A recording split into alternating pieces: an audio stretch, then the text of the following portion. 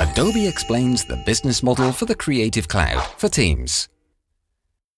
This is Max. Max is the director of a creative agency. Creative work requires creative tools. And those cost.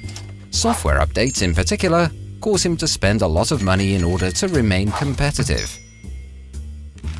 The customers of Max's company always want to receive support for new technologies and means of communication in a timely manner.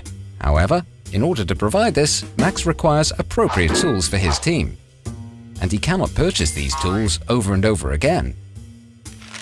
How can Max react as quickly as possible? He can use the Creative Cloud for Teams from Adobe. This is because it offers him not only the complete Creative Suite Master Collection, but also many new creative products and services that are available here.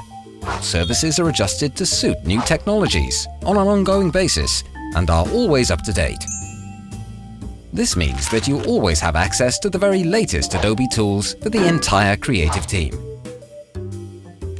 The individual programs and services are downloaded by the creative team directly to the desktop.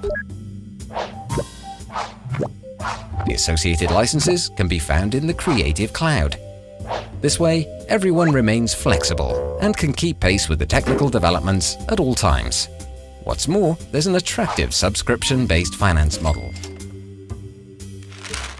Max retains complete control over the licenses in use, and if Peter no longer requires his license, Max can simply pass it on to Susie.